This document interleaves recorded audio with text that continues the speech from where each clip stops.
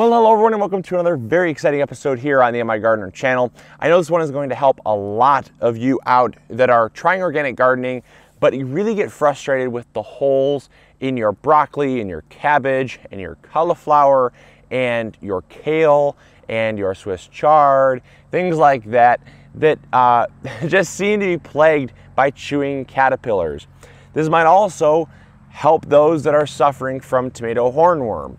Again, a very frustrating pest in the garden. If you go away for 2-3 days at a time and you get tomato hornworm, you might come back with half a plant decimated. I've seen horrible aftermath stories of tomato hornworm. This will also take care of that. This will also help with those of you that are battling with tent caterpillars in your peach trees and your pear trees and apple trees.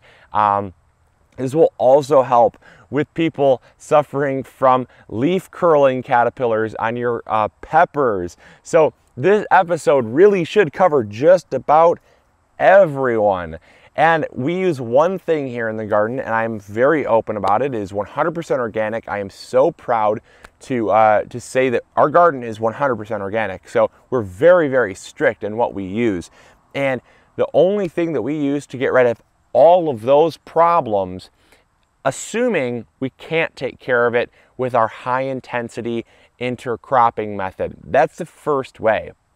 If any of you have ever seen that episode that we filmed, that's our first method. That's our first line of defense, is our intercropping high intensity methods with herbs and other plants working together kind of symbiotically to take care of those pests, to mask the scent of, you know, whatever plant the pests are attracted to. So that is our number one choice. Our number two choice is a guaranteed success. You will not have problems, I promise, after you use this. Now, what I do want to say is that this product that we're going to show you all, it is called BT. It actually stands for, well, BT, it's the shortened, just kind of abbreviated term of Bacillus thuringiensis.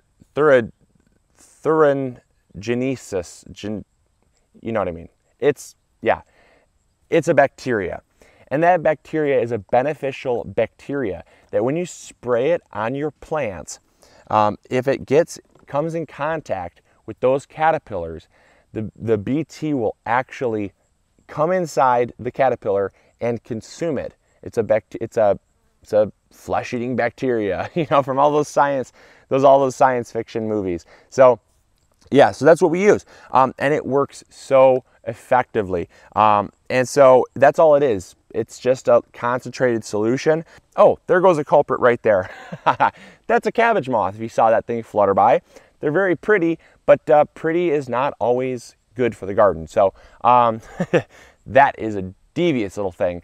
And so yeah, that's the cabbage moth. That lays the egg for the cabbage looper, and that is one of the things that we are going to be battling today. So anyways, yeah, so we sell here this 8 fluid ounce concentrate. This is what we use on the garden, and after we use this, the plants are worm free.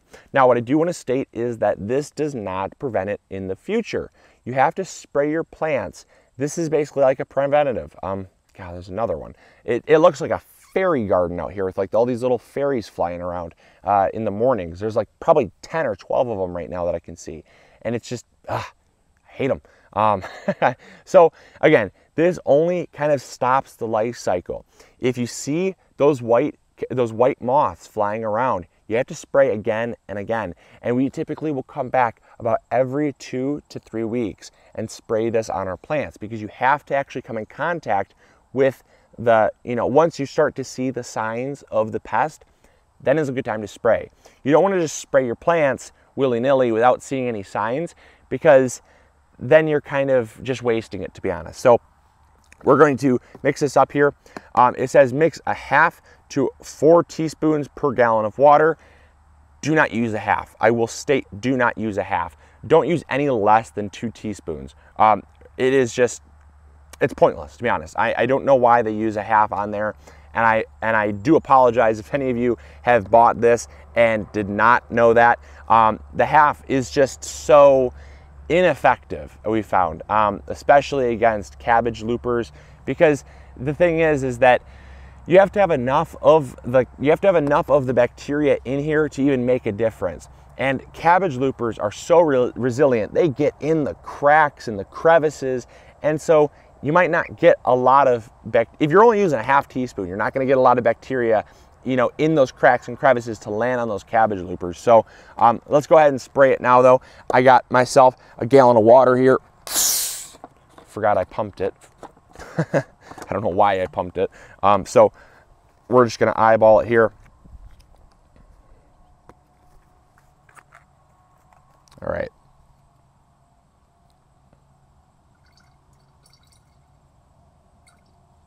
There we go.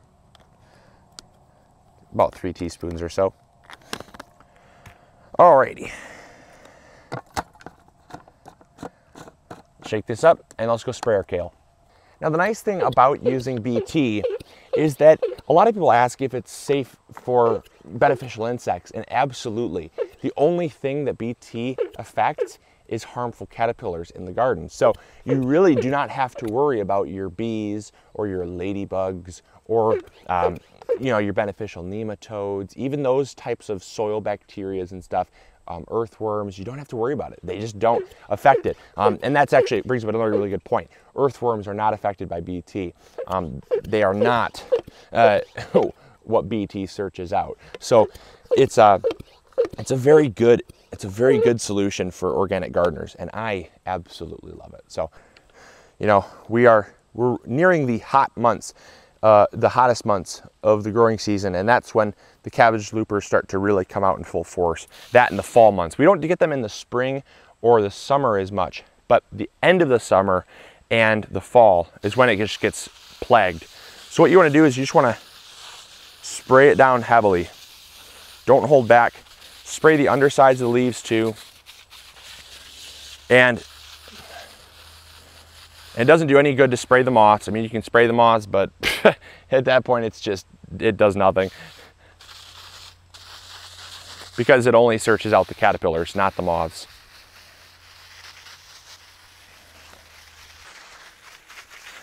And I will reiterate too that this is optional. I mean, I personally, if I'm giving away my produce, I personally, myself, do not need to do this.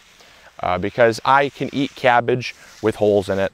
I can eat kale with holes in it. It still tastes like kale. And as long as you wash it off, I mean, there's a chance there could be a little poopy on the leaves, but you know, if you wash it off well, you have nothing to worry about, honestly, and it still tastes the same. Now, for those that I'm giving produce to, maybe it's the soup kitchen, or maybe it's the you know, a family member or a friend. There's people, you know, that you want to get them hooked on organic produce and the taste of it and the idea of it. And it's good to start them out on produce that's not as holy as Swiss cheese. So, you know, it's just personal preference. You know, if you're someone that doesn't like the holes, this is really going to be effective for you, honestly, because it really stops it in the tracks. I have never had a problem after using it. The problem almost stops overnight. And so obviously you can't fix the holes in the leaves, but any new growth coming out will be hole free. And again, if you follow it up every 2 to 3 weeks, you're going to be set. And that just ensures that any remaining moths have been taken care of. So there you go. It is literally as simple as that. That is how you take care of caterpillars in the garden. Hopefully you all enjoyed. Hopefully you learned something new.